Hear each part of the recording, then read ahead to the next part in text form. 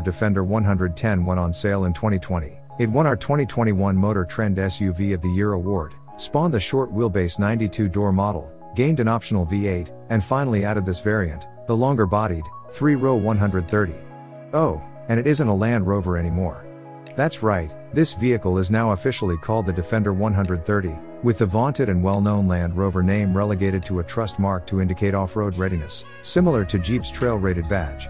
Range Rover and Discovery have also been elevated to full brand status. Whatever you call it, the 3-row version packs all the goodness we love about the Defender 90 and 110 in a body with more room for people and stuff. We hadn't yet put the 2023 Land Rover Defender 130 through its paces at our test track, nor had we spent much time in one here in the US. International Bureau Chief Angus McKenzie did run one to the south of France a while back, so we had Land Rover Defender drop one off at our Michigan outpost.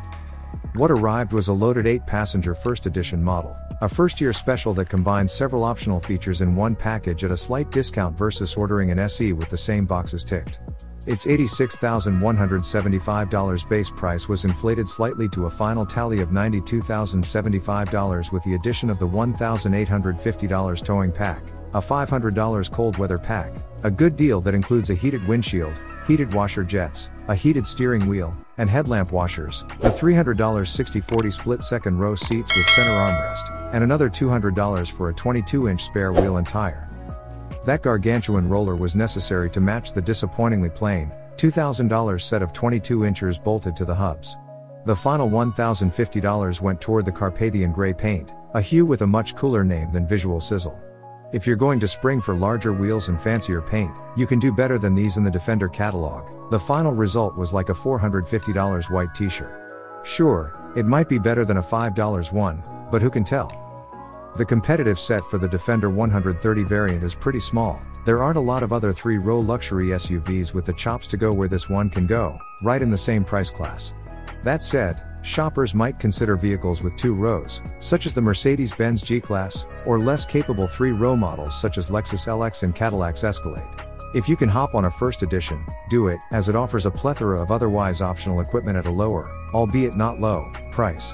We're also continually amazed at how Land Rover can make vehicles this big, tall, and heavy, and fitted with wheels this large, ride so well.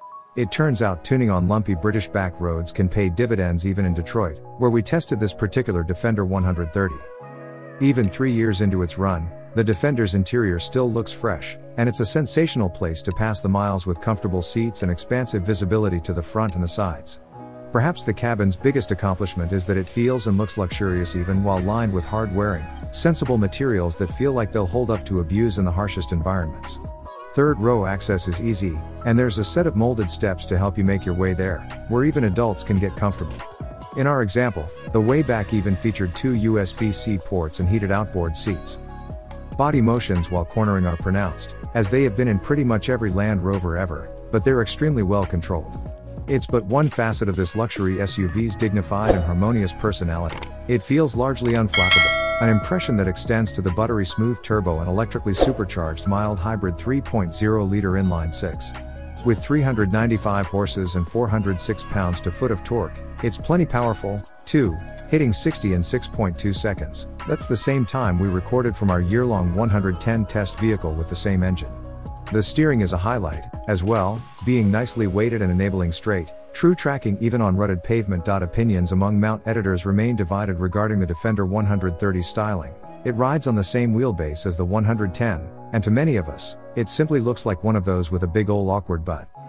Starts from a stop can sometimes feel delayed. We pin that on transmission programming decisions perhaps made to limit stress on the all-wheel drive hardware, as this ZF-sourced 8-horsepower transmission appears in dozens of models around the world and is generally outstanding. It is otherwise smooth and unobtrusive in the 130, however. More noticeable are the Defender 130's extra weight and length. It's about 450 pounds heavier and 2 feet longer than the 110, even when simply making regular turns around town. You definitely know there's a lot of Defender behind you.